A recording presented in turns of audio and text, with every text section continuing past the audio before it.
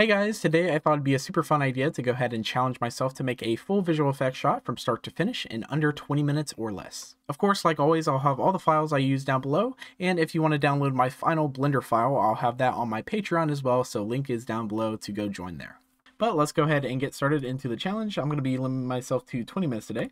So let's go ahead and start. Now, first, I'm going to go ahead and motion track my footage. Now, I went ahead and converted mine into an image sequence already, just because I didn't figure I'd have enough time to do that in my default kind of, under 20 minutes.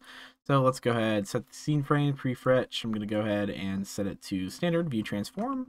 And then let's start detecting some markers. I'm going to normalize everything. These are kind of just the default settings I set for any shot that I'm doing inside of Blender. Let's go ahead and detect some features, threshold down, and also distance down. That looks pretty good. We do have some black border down here, so I'm going to increase the, or sorry, not that. Let's go ahead and increase the margin just so it gets rid of that. Control T to track those forward. Detect some features. Control Shift T, track those backwards. Then let's just go in the middle here and track some of these forwards and backwards on 76. So now that we have just a ton here, let's kind of do a quick manual pass. I'll know I'll have a lot of markers kind of going a little bit haywire, but of course we just want to try to get all of those out as much as possible. Just so Blender does most of the heavy lifting, but of course we want to aid it as as much as we can. And so I'll just delete some more of these. Everything else Blender could probably get out itself. And so let's bring this down. Let's go ahead and get our first solve. So I'm going to go ahead, it moves the most kind of at the start of my clip, so maybe like 1 to 50 maybe. Let's test that, and then refine everything and go ahead and solve our camera motion. That should give us a pretty fast solve since it's a very short scene. So 3 point, that's a really good solve error. So let's go ahead and clean that up a little bit. I was worried this was going to be a little bit difficult to track, but so far it's seeming to actually go pretty all right. And so down to a 0.7. If you haven't seen my camera tracking methods, I actually have many videos kind of going over how I camera track inside of Blender. This is kind of just the default kind of way I camera track almost everything inside of Blender, and then if I do need to like kind of refine it a little bit, I'll do my adjustments. But I actually picked this scene because it's pretty easy to camera track, I believe. And so we can see we got a 0.34 solve error. That's pretty good. Let's go ahead and save the project. So let's just save it in here, and forest CG. Okay. So now that we have our camera track, let's go ahead and set up background and tracking scene. Now what I'm going to go ahead and do is go out to layout view. I'm not going to mess around since there's not really floor planes or points on this scene, since it's kind of a huge scene. I'm just going to go ahead and kind of manually set it myself. Let's go ahead and delete the background view layer. Also in compositing, we're going to delete these 4 nodes, plug the image into here. And sorry if I'm not really explaining everything, since this really isn't a tutorial. I'm trying more to beat the time. And so let's go ahead and rotate my scene. So I'm going to go add a plane axis, select my empty, and then camera. Or I want my empty to be yellow. Then Control P, parent that. And now I can rotate my scene. So let's rotate on the X, and then we'll do the Z, or sorry, Y. There we go, and then make sure move it like that, and then move it a little bit, make it a little bit better there, and then Z, move that up. It doesn't need to be perfect since we're not actually caring about the ground plane. That looks pretty good. Let's go ahead and import in my model. So I just downloaded a model, huge thanks. Everything is down below. I didn't make any of the model or anything. So let's go ahead and append. We're going to go here and locate the model I have downloaded. I'll have the creator and everything down below. And I believe it came with a blend file, so I'm going to append everything into my scene. We're just going to select all the objects there. And oh boy, there's a huge mess of stuff here. So first of all, let me just create new collection, robot, like that, and then let's go ahead. I want to hide this, and let's just delete all of this garbage over here. Hopefully it's not parented to anything. I don't think it is. Let's go up and set first I want to set my camera settings. So go to background images. I want the opacity up and rendered undistorted off so that we can see a little bit better in this viewport. Let's go ahead and go over to this rig. And what I do want to go and do is go over here and make sure motion tracking is set on, just so I kind of have some points of reference. And so this, I believe these points over here are kind of like this hill right here. And so, you know, everything I'm working in, I need this robot to be way scaled down. So something like that, maybe. I'm positioning it over here. And so let's see. So the robot is like this. Yeah, that looks pretty good. Just scaling it down there.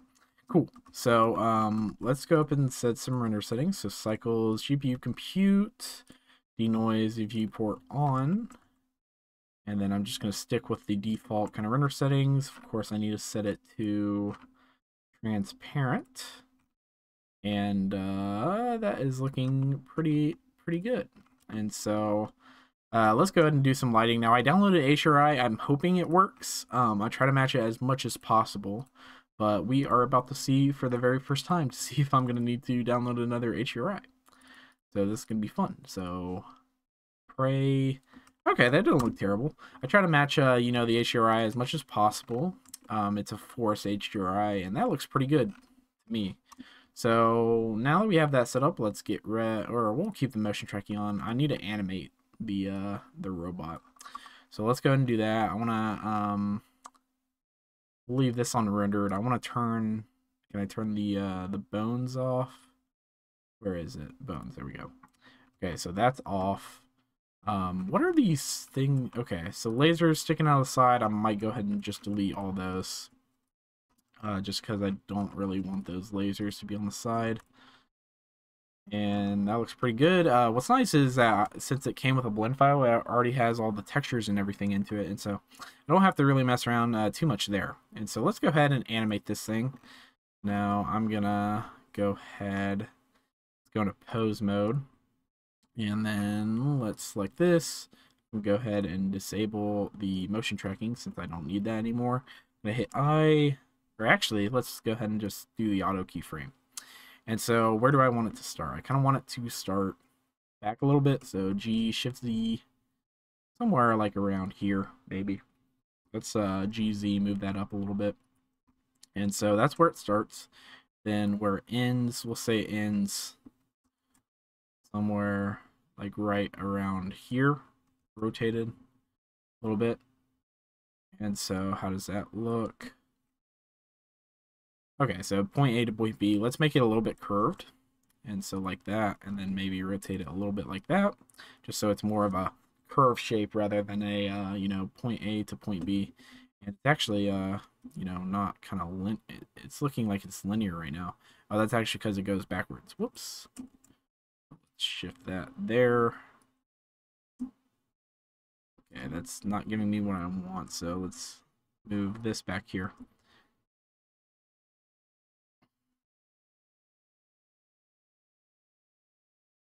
And then we can move this kind of like over here, just so it follows kind of a curve shape. And still, like, I can't nail down that like kind of middle curve. Of course, I'm not an animator, so take everything I do with a grain of salt.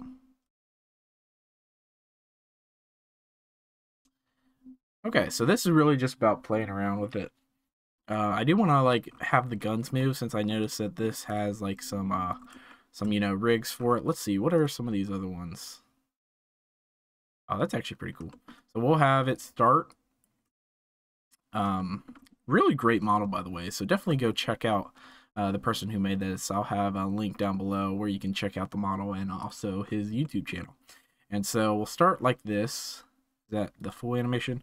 So there, and then at frame 60, we'll G, double tap Y, and now it'll, you know, deploy.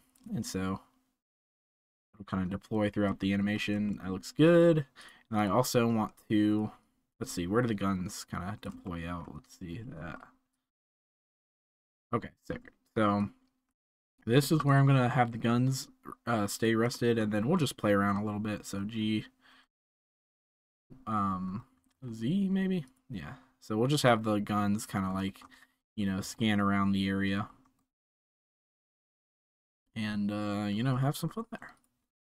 So the guns are like looking, and then we'll have it. I kind of want it to stare at the camera at the very end. So I'm just kind of looking up here. There you go. So now the thing is kind of staring into the camera. Let's just make sure over here. Okay, so that is all looking good. So it basically, you know, puts its guns out and then, you know, continues.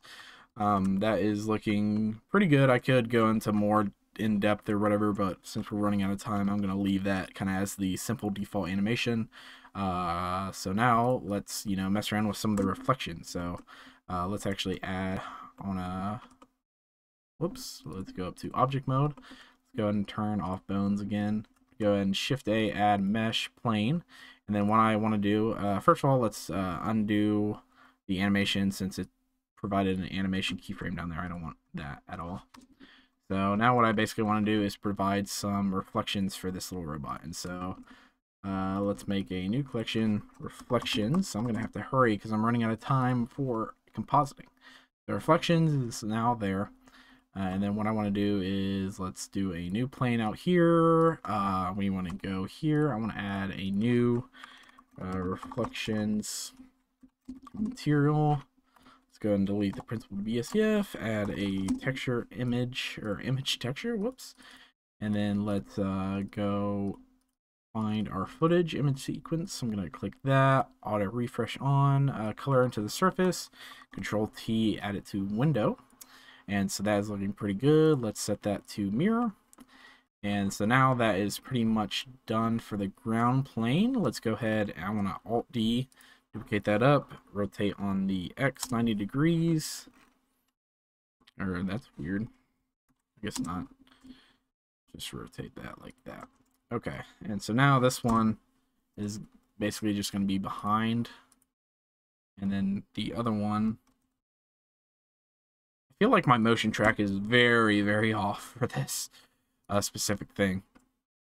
Okay, so now that we have that, I'll notice the little emitter things are kind of, you know, glitching out in the middle here. So I wonder, there might not be a way to fix that in time, but of course, you know, if I was doing this for real, then I actually would. So let's size these up a little bit. Of course, I don't want these to affect, gosh, I believe it's the diffuse and the shadow. So I'll just select that off for both of those. It seems to be doing a pretty good job.